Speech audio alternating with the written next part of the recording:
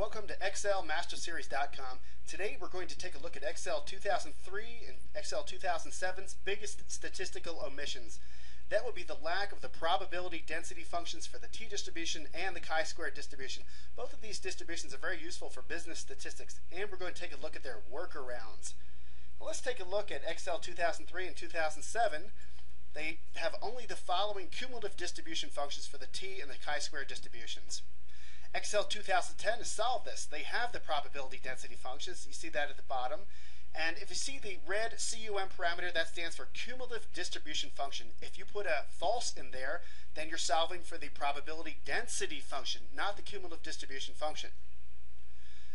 So let's go to the t distribution's probability density function. We'll take a look at an interactive graph right here. And if you look in the website, you'll see a video on how to make one of these in Excel. But first we have to calculate the t-distribution's probability density function to be able to do that. And here we're varying the parameters, the mean and the standard deviation. We're watching those changes reflected in the chart. And you'll see the sample size. When that gets above 30, then the chart closely resembles a normal distribution. When it's below 30, like 5 or 10 right here, then you see significant changes in the shape of the graph. Now let's take a look at the mathematical formulas for the t-distribution's probability density function. Pretty ugly looking formulas, but we've solved them in Excel, so you don't have to worry about that.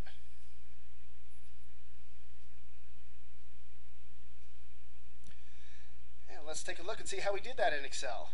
And here is the final formula for the probability density function. And we're going to look at each preceding formula and see what is in the Excel cell.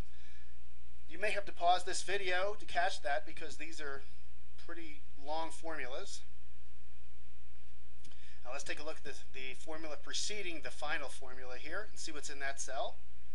There it is.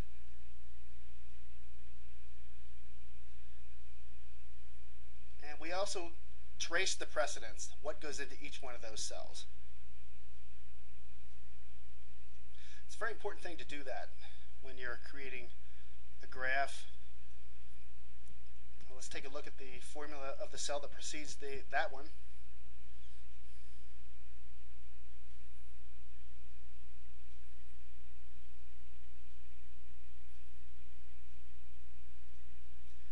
And one thing you'll notice, all of these formulas are derived from sample size in t. Those are the two parameters of the probability density function for the t-distribution.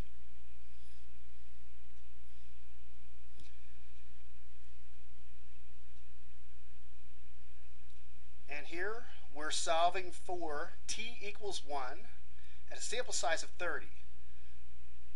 Sample size of 30 equals 29 degrees of freedom for the t-distribution.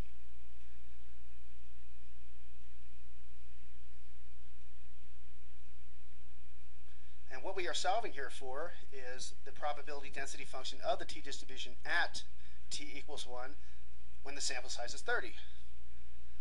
And we can see that the answer for that is 0.23785,815. That is the probability density function at t equals 1 for a sample size of 30.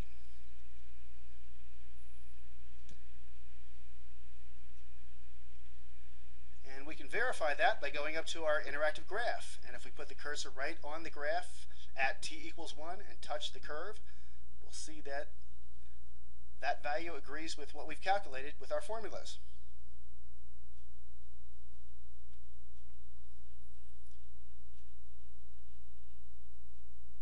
Now let's take a look at the probability density function for the chi-square distribution. There's the formula right there. It's another ugly formula.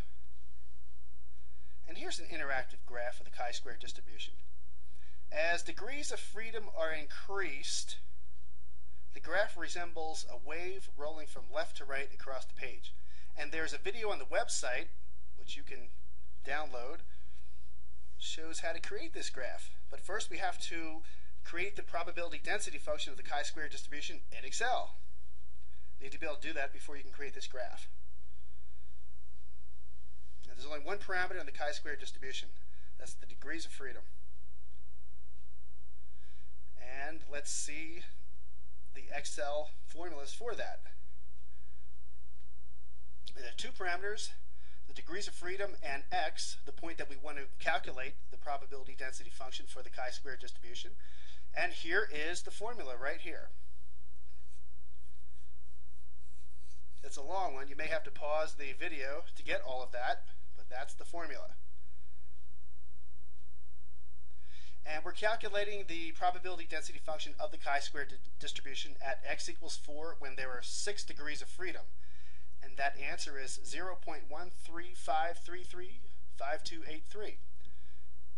And we're going to scroll down to the graph. And we're going to put the cursor on the point on the graph at x equals 4 and set the degrees of freedom to equal 6. Put the cursor on the graph on the point x equals 4, and that point should agree with what we've just calculated. There it is. Okay, so if you'd like to be an Excel statistical master, take a look at www.excelmasterseries.com, and you can download the Ford Manual Excel Statistical Master. It's only $19.95. It's 400 plus pages. Okay, thank you very much, and goodbye.